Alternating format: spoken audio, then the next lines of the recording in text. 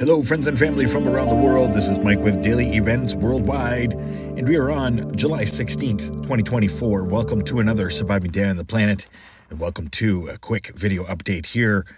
Observing another X-class solar flare occurring yet today. Multiple M-class solar flares and another X-class solar flare. Watch on the right-hand side right there, as this was not an Earth-facing X flare, but from the departing group, sunspot grouping, which we've been keeping an eye on, has been very active, multiple M-class solar flares, and look at all the plasma filaments dancing around the northern hemisphere of our sun, right around the poles.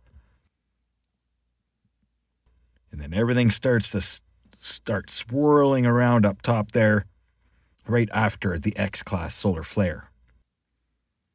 Another closer look here at the event. X-class solar flare did not produce an Earth-facing coronal mass ejection, but it did produce a CME. Visuals will be on the ISWA Space Prediction Spiral.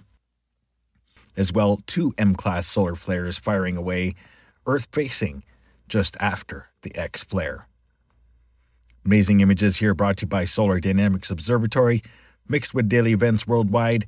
Thank you all for pressing play and taking time to stay aware and prepared with what our sun is up to today, as it has produced a minor X-class solar flare.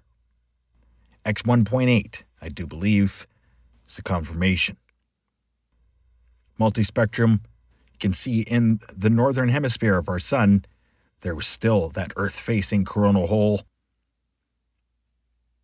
multiple solar flares, and plasma filaments dancing around the northern hemisphere of our sun. Our sun is pretty busy, heading into solar cycle 25, which is a maximum lasting upwards of 11 years. Amazing images here, 171 angstroms of our sun today. And a look at our sunspot regions. Big black hole on the right-hand side, that is the sunspot region that is responsible for this most recent X-class flare. Quite a few Earth-facing black hole sunspots right now. Current space weather conditions, we are under R3. Strong radio blackout impacts expected. Wide area blackout of high-frequency radio communication, loss of radio contact for about an hour on the sunlit side of Earth. Solar winds are coming in at 387 kilometers per second right now.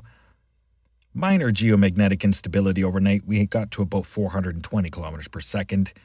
Solar X-ray flux reporting here, X-class and 4 M-class solar flares the last 24 hours. Proton flux, little rise there. Geomagnetic activity hopped up to a KP3 last night. Having a look here at the highest frequency affected, these are the areas that were affected the most by the cosmic rays and ultraviolet activity from the most recent flare on our sun. Space Weather Prediction Spiral has not changed their prediction spiral. Still not expecting anything too serious here over the next few days. No major solar storms, Earth-facing CMEs, or anything the last couple days. Having a look here at ISWA Space Prediction Spiral, it did produce a CME outgoing. You can see that here in the spiral, and it was minor. And you can also see that here on LASCO 2, showing the last 2 days of images. Outgoing sunspot regions producing X-class and M-class solar flares. Definitely going to be keeping an eye on our sun over the next couple days, especially with all those plasma filaments spinning around the northern hemisphere. Now let's get to earthquakes. USGS reporting right now 259 earthquakes in the map, and about 105 of them have been across the California state.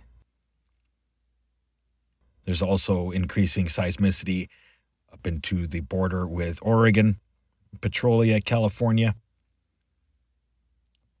Minor seismicity shaking Petrolia, California, 2.4 being the largest. Hawaii is still shaking, only reporting 43 across the island right now, but notable off the coast here, 2.0, high-low Hawaii, and as well a couple earthquakes here atop Mauna Loa, Napopo, 3.4 magnitude. Something else I wanted to point out here today, 3 very deep earthquakes, all the same depth, 594-kilometer depth in Fiji region, 3 of them.